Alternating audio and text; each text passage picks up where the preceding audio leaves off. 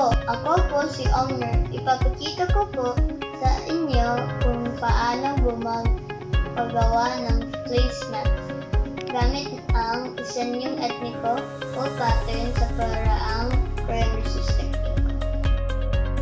Ang mga kagamitan na kailangan ay ang lapis, Crayola, brush,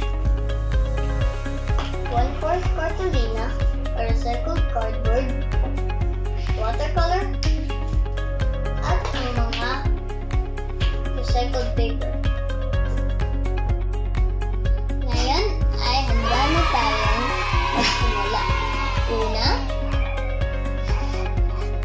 pumili ng disenyo na makikita sa mga kagamitan, kasuotan at palutik ng mga pangkat etniko. Iguhit ang mga napiling disenyong etniko, pattern sa recycled paper. Ilipat ito sa cartolina o cardboard. Kulayan ang iyong iginuhit. Siguraduhin madiin ang paggamit ng Crayola sa papel upang hindi matakpan ng watercolor. Ihanda naman ang watercolor para sa gagawing pamamaraang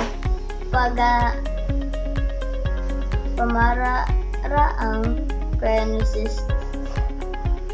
Gamitin ang madilim na kulay para lumitaw ang kagandahan ng disenyong iginuhit at pinulay ng